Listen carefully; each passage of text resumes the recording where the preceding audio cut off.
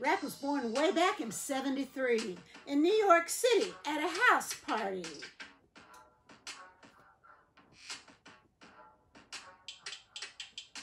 DJs mixed beats for dancing crowds. Speakers thumped and the bass was loud. Grandpa likes bass. DJ's friends would make up rhymes, telling stories line by line.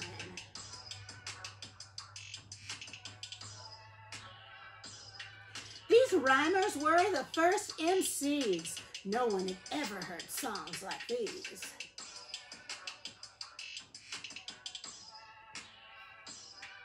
Then came the great Grandmaster Flash, who taught us how to mix and scratch.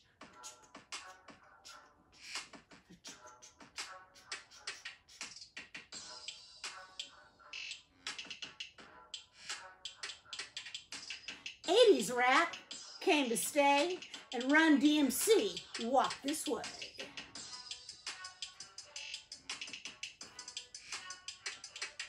Then straight out of California, we turned in to NWA.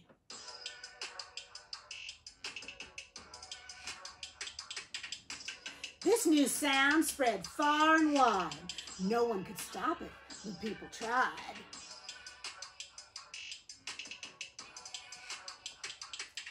Then soul met hip-hop with Tribe Called Quest. Tupac faced Biggie as East Coast battled West.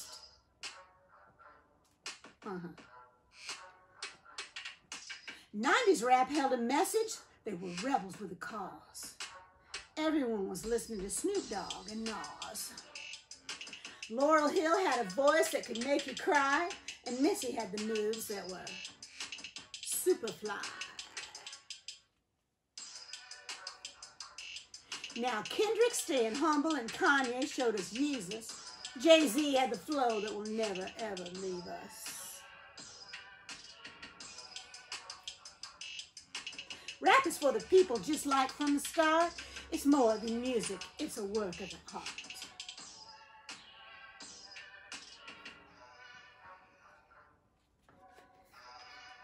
This is a book for Will and Nash. And Grandma has to turn off her tunes. So Will and Nash, this is called The Story of Rap. And welcome to Grandma Reads 2020. And this year, we're looking at books that help us understand ourselves and each other, the Black Lives Matter movement, who we are as different races, and how we can love each other from the heart and appreciate our history. So, rap music is one of those things that has come up just in the last few years that makes our culture richer and greater and more interesting. So I hope you like that, The Story of Rap, Will and Nash. This book is called We All Belong. And this is for Amos, Lizzie, and JJ. We all belong.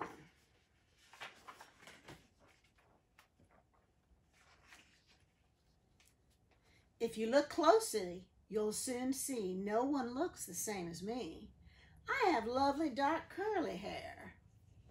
We have several in our family that have that lovely dark curly hair, don't we? And my hair is straight and long and fair.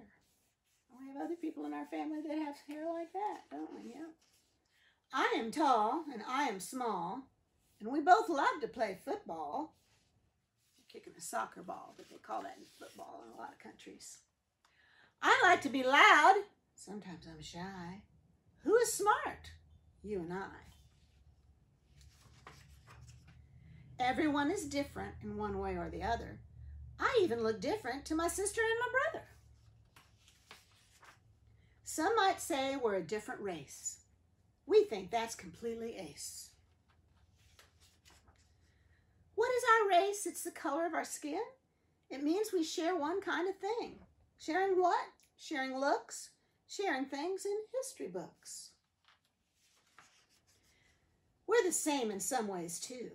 We like dancing and we like blue. We both like red. We both are kind. We both like reading to unwind. Yeah, that's nice to do, isn't it? My eyes are brown and my eyes are blue. When we come together, there's nothing we can't do. It'd be boring if we all looked the same, if we ate the same food and we had the same names. My family and I eat rice and peas. That sounds nice. Can I try some, please? Sounds delicious. My family sings precious songs. My family wears nice sarongs. In our school, we all belong. Together, we all get along. I love my language and the way I speak. I love my home. I love my street.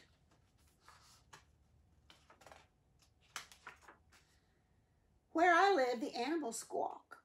Near my home, we go for walks. Not one of us is out of place. We all belong to the human race. And no matter what the color of your skin, we are all in the human race.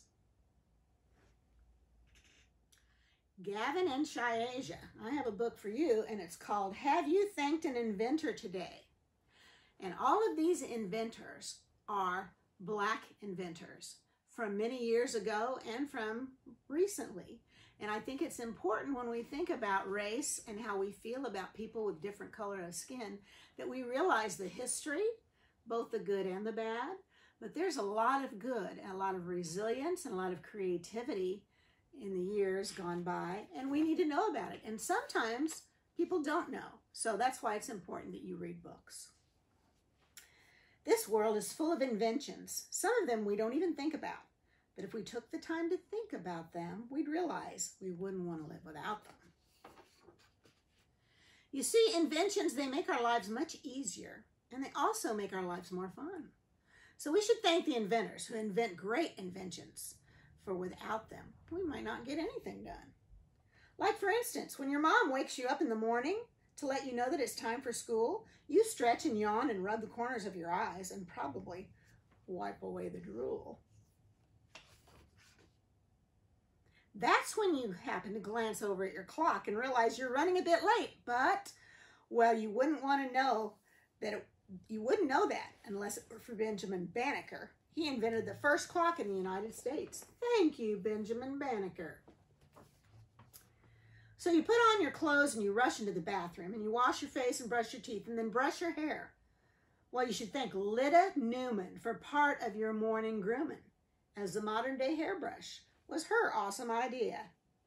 Thank you, Lyda Newman. Did you know she invented the hairbrush?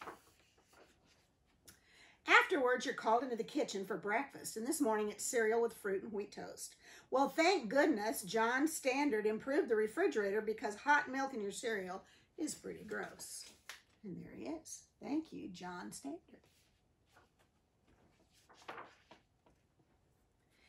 And when you're on your way to school, whether you're a bus rider, a car rider, or you walk, if you have to thank Garrett Morgan for the traffic light, otherwise none of our streets would be safe to cross.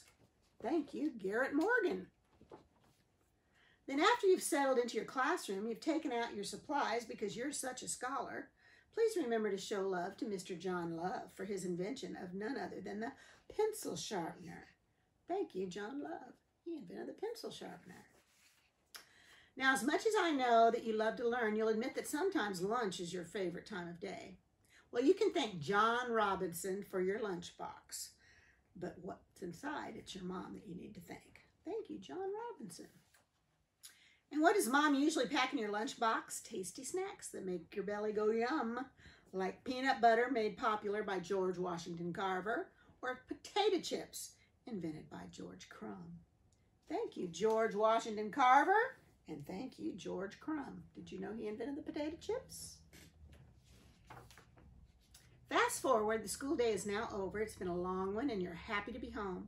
You check the mailbox, invented by P. Downing. Thank you, P. Downing. Then chill in front of the air conditioner, invented by Frederick Jones. Plus, your teacher didn't assign any homework, so you decide to play a few games on the cell phone. Well, if it wasn't for Henry Sampson's Gamma electric cell, believe it or not, there would be no cell phone. Thank you, Henry Sampson. And these are just a few awesome inventions. There are countless other ones that I didn't even mention, like the doorknob invented by O. Dorsey, or a type of guitar invented by Robert Fleming. Sarah Boone invented the ironing board, and Thomas Stewart invented the mop. Lonnie Johnson invented the super soaker, and W.A. Martin, he improved the lock. Thank you. So now here's what I want you to do. I'd like for you to take a moment or two and ponder over how life would be if these inventions weren't created for me. Then as you lie in your bed this evening and you think about how your day was spent, don't forget to thank an inventor. Then dream about what you'd like to invent. And I like this book because after that part of the story, they have biographies of these different people that invented all of these things in the book. Do you notice something similar about all of these people? They're all black. That's why Black Lives Matter. Think of all the inventions that we wouldn't have if it weren't for these people. And at the end of the book, there are some games and activities you can do. This is called What Am I? There's a bunch of riddles. And then there's some little questions that you can see if you can answer. Then there's a thing about an invention box that you can try to do. And some ideas about what you would like to invent. So maybe it'll help you become an inventor. So Gavin and Shaija, I want to see what you can come up with in inventions this year. Now, this next book is for Finn, Kovan, and Owen, and it's called Strange Fruit.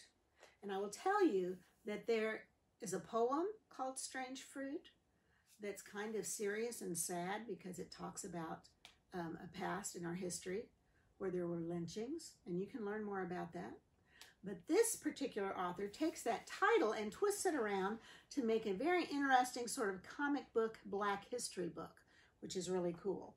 So he calls it Strange Fruit, Uncelebrated Narratives from Black History, Words and Pictures by Joel Christian Gill. So I'm going to show you a little bit what it looks like inside. It's really cool how he lays out the stories. Again, it's kind of graphic novel or comic book style, but there is a table of contents here, so it tells you what stories are found in here, and I bet there are some that you've never heard before. So it's kind of an adventure to learn some of this history. I'm just going to read you a little bit from the very back of the book so you know what it's about. Strange Fruit is a collection of stories from early African American history that represent the oddity of success in the face of great adversity. Each of the 9 illustrated chapters chronicles an exceptional African American, from the adventures of lawman Bass Reeves to Henry Box Brown's daring escape from slavery to the tragedy on Malaga Island in Maine. These beautiful illustrated stories offer a refreshing look at remarkable African Americans. So again, it's important if we're going to value each other that we know our history and we know people in the past with black skin and the things that happened to them. So I hope you enjoy this book, Strange Fruit. This particular book is for Everett, Quay, and Andrew, and it's called Brave Black First, and it's also about women. Now, I know we have a lot of boys in our cousins group, but it's also important to be paying attention to what the girls can do.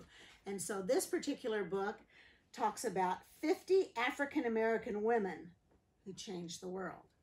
And again, I'm not going to read you the whole book because there's a lot of stuff in here. Here's a table of contents. So you could jump around and pick different people maybe that you haven't ever heard about before that you'd like to learn more about. And I like this book because it has some really good illustrations to go with each person that it talks about. But we're going to jump to one that I think Aunt Trina would enjoy. It's about a gymnast called Simone Biles, and maybe you've seen her before. So I'm going to read you just the beginning of her story. Here's a quote from Simone Biles. "I'd rather regret the risks that didn't work out than the chances I didn't take at all." Simone Biles stepped onto the floor mat and started running, and in seconds, this petite, powerful athlete was tumbling in the air, defying gravity. Sticking the dismount, Simone flashed a brilliant smile and waved to the adoring crowd. Simone is a 5-time Olympic medalist gymnast whose phenomenal artistry and athleticism has won her accolades across the globe. Another reason I like this book is there's a lot of big words in here, and I hope you guys can learn some new vocabulary when you're reading this. So hopefully you know what all those words mean that I've just said. At the 2016 Summer Olympics, Simone won 4 gold medals with stunning performances in the team, all-around, vault, and floor competitions, and a bronze medal for beam. With a total of 19 medals at the Olympics and World Championships, Simone is the most decorated gymnast in the United States history. So that's pretty cool. So again, learning about our past and our present and people that are doing great things is important, and hopefully it challenges you to also do great things. And now I've got a book for Ethan, and I know Ethan is an avid reader, so I know that he will be able to finish this entire book. This is called, Why Are All the Black Kids Sitting Together in the Cafeteria? And I'm just going to read you the splash cover so you kind of know what it's about, and then I'll let you get into it. Walk into any racially mixed high school and you will see Black, white, and Latinx students clustered in their own groups. In this self-segregation, a problem to address or a coping strategy we should support. How can we get past our reluctance to discuss racial issues? Beverly Daniel Tatum, a renowned authority on the psychology of racism, argues that straight talk about our racial identities is essential if we're serious about enabling communication across racial and ethnic divides. These topics have only become more urgent as the national conversation about race is increasingly acrimonious. This fully revised and updated edition is essential reading for anyone seeking to understand the dynamics of race in America. So again, I think it's an important read. Maybe Ethan, after you finish reading it, you can pass it around to your mom and dad and aunts and uncles and maybe some other cousins. So happy reading.